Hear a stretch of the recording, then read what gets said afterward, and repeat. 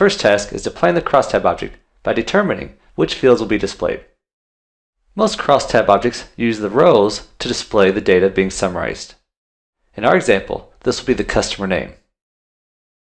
The columns are typically used to display the time period being analyzed. In our example, this will be the year. Lastly, our summary field is going to be the sales field. This will give us a Crosstab object that displays all the customers in the rows, and the annual sales data will be displayed across the page. Create a new report using the Crosstab report wizard. For the data source, choose the extreme.ndb database and select the tables Customers and Orders.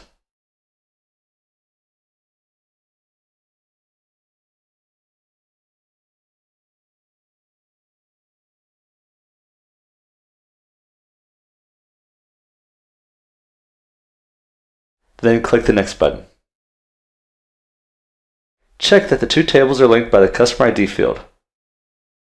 Once this is good, click the Next button to confirm the table links. Find the field Customer.CustomerName in the Available Fields list on the left and select it. Then click the arrow to move it to the Rows list. Find the field Orders.OrderDate in the Available Fields list and select it.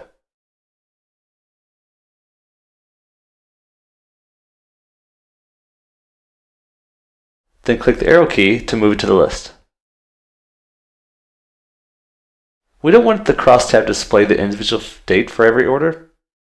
That would be too much information and wouldn't give us the benefit of being able to summarize the sales data.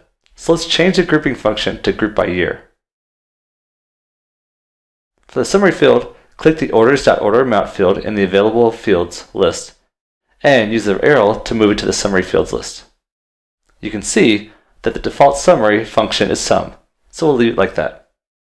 Click the Finish button and save your changes. Preview the report, and we notice that the fields aren't actually large enough to fit all the data in, so we're going to make those a little larger so that we can see all the data in every field.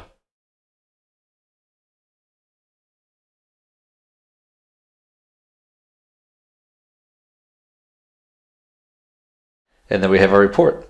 Along the left-hand side are all the products going down the rows. Along the top are the totals by the year. And the sales data is summarized within the Crosstab object. I really hope you've enjoyed this training video. But what if you can get access to an entire Crystal Reports online video course from beginner to advanced that taught you step by step about custom formulas, crosstab reporting, sub-reports, sorting and grouping, and much more, including 1,500 plus pages of tutorials. Just imagine how finally making sense of Crystal Reports would change your workload. Would it save you hours of surfing the net for the right answers? Would it save you stress and anxiety over frustrating formulas that just don't work? It's really easy to get up to speed on how to use and maximize the latest Crystal Reports with online training. You can log on from the comfort of your own home or office.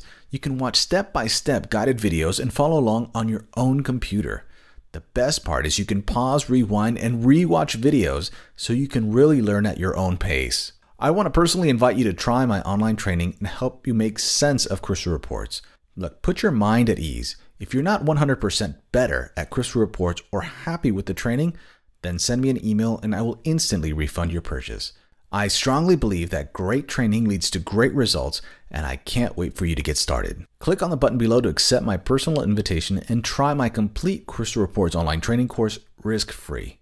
Until next time, I wish you the very best, and I'll talk to you soon.